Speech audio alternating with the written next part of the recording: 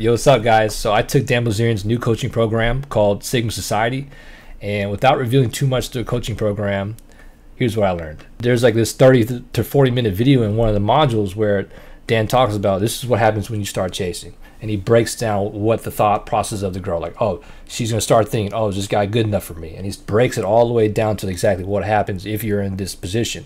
Now, if you're in the position of she's chasing you, now she's gonna start thinking like, oh, I must really like this guy because I'm so invested in him. It's just basic human psychology of what Dan picked up over the years of his poker and his vast experiences with women, you know. And he basically just breaks it down to what happens when a woman starts chasing you, because like you don't want to build your relationship on poor foundation. So if you start simping early on, if she's already disrespecting you, if she's already walking all over you during the dating phase, what's going to happen when you guys get into a relationship? But if you start your foundation on a strong foundation, then now when you get into the relationship phase, she's more attracted to you. Everything just works out a lot better. You know, it's kind of like if you build a house, right? You want a strong foundation. When disasters come, when a storm comes, a house with weak foundation is just going to blow apart. But if you got your foundation down, you're all good to go. And I think a lot of guys, you know, will have objections like, oh, Dan's fame is the reason why he gets all these girls.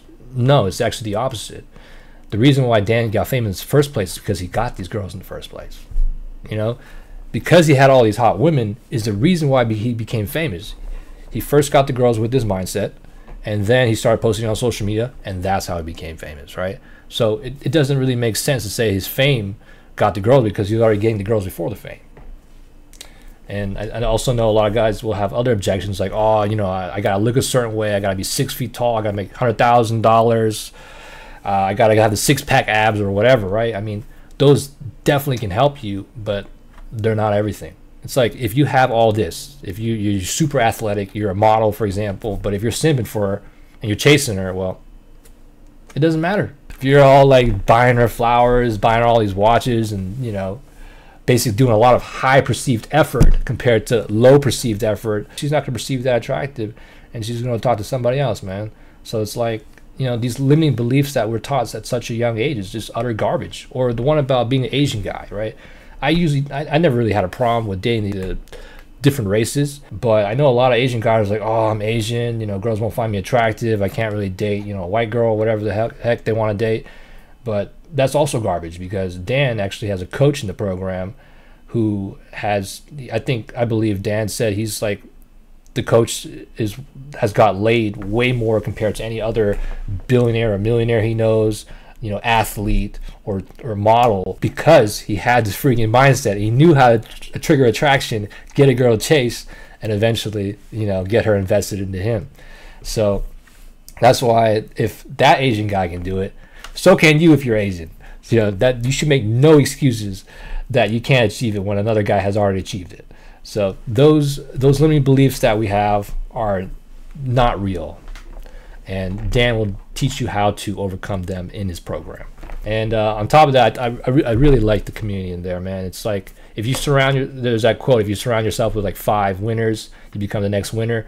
Or if you conversely, if you surround yourself with 5 losers, well, you become the next loser. So this community is a very supportive community where not only it's very supportive, but also at the same time, just being in that environment helps you grow even more. Like if I were to be by myself, it wouldn't be the same. You know, it's because I'm in this type of environment, getting all this information, that it's starting to internalize in my own brain. On top of that, you can also ask questions to the coaches. There's coaches in the program that you can ask questions to. So you can ask questions in the forums if you're struggling with any, you know, particular aspect in your dating life, or have a question, maybe something that occurred during your date. You can share your wins, for example, your fumbles. It's such a great community to be in. And there's also coaching calls, weekly coaching calls with currently 2 coaches right now, and there's also monthly coaching calls with Dan Bilzerian. So if you have any questions, you can bring them to the coaching calls and get them answered. And there's modules on how to get your mindset right, erase those limiting beliefs, for example. There's modules on the attraction triggers, and then there's chasing mechanisms. There's phases on freaking social media, and there's a bunch of PDF files with the charts that I talked about earlier, PDFs on, you know, text game as well. And there's, you know, much more than just what I'm talking about. You know, I'm just talking about the tip of the iceberg. But personally for me, I was the classic nice guy, man. I was the chameleon, trying to blend in with everybody, make sure I don't say anything rude or make sure I don't say anything to upset anyone. And you know, I always felt like I was walking on eggshells and just trying to please everybody. And I know for me personally, I had a lot of limiting beliefs with women, especially. One being, you know, feeling responsible for girls, especially girls that have this kind of like broken gazelle kind of help me vibe. You know, I'd always feel responsible for the emotions. I've already got past that limiting belief, but to be honest with you, there's still a little bit of people pleasing behaviors that I've noticed that I still have with women. But like this freaking program just sealed the deal. Like after watching the program, I was like, all right, there's no point of me doing this type of behavior where I'm the one chasing. Instead, I'm going to come from the frame of, is she good for me? This is what Dan says, man. Don't act like a fan unless you want to be treated like a fan, man. So yeah, I've already actually applied this. I'm like, dude, this is crazy. And you won't unsee it after you take this program, man. It's absolutely insane, because it's like now when I see guys talking to women, it's like, okay, he's chasing. She's not that attracted. She's about to go the other freaking way. And I even analyzed my own past experience too, where I'm like, this girl was initially attracted. I showed her all my cards, and guess what happened? I chased so hard that I freaking burned it to the ground. But if I just calmed down, took a step back, applied these principles that Dan's program teaches, it'd be a whole freaking different story, man. It's fucking insane, bro. But yeah, anyways, if you want to learn how to optimize your dating life, and this course is something you're interested in, I left a link in the description below. You're welcome to check that out if you like. Thanks so much for watching. I appreciate it.